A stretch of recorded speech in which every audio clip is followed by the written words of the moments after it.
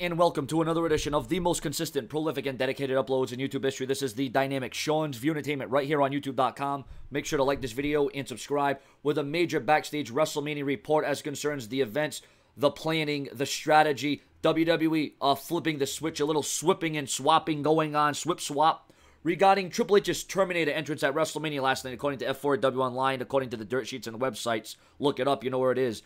At WrestleMania, the entrance that Triple H had last night, which I thought was epic. A lot of people are hating on it. I thought it was great. I thought it came off awesome on television. Word is that WWE officials were scrambling all week to lock Arnold Schwarzenegger in for voiceover, according to PW Insider. Arnold didn't do them until Saturday night at the WWE Hall of Fame. The delays with getting Arnold to do the voiceovers caused some major stress among people in WWE production at WrestleMania. Vince McMahon was apparently very hands-on for the weekend of WrestleMania and the Hall of Fame. Vince was wearing a headset working with Kevin Nash on his speech during rehearsals.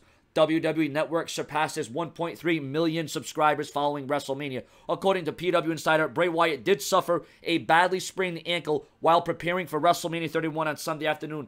The sprain was so bad that Wyatt couldn't even stand or walk on it for a long time backstage. He ended up wearing a cast on his ankle for the rest of the evening until it was time for his match with The Undertaker. As of last night, WWE officials had not decided on whether or not Sting will be wrestling going forward.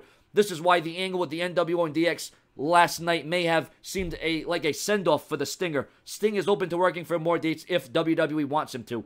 There is also rumors of WWE doing the old swip swap as it concerns match plans, booking, and creative changes at WrestleMania last night, which is why many of what the dirt sheets and the websites reported going into WrestleMania, a lot of it didn't happen because the WWE decided to hit the reset button.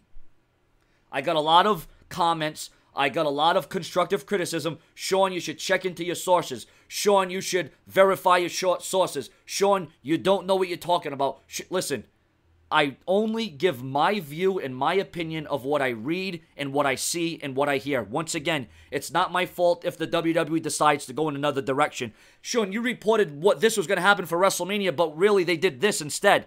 Once again, I don't work with the WWE. I don't tell the WWE to change plans. They do what they want to do on their coin, on their time. It's their company. They run it how they run it. All I am here to do is provide my view and opinion of the rumors, the news, the gossip, and the speculation.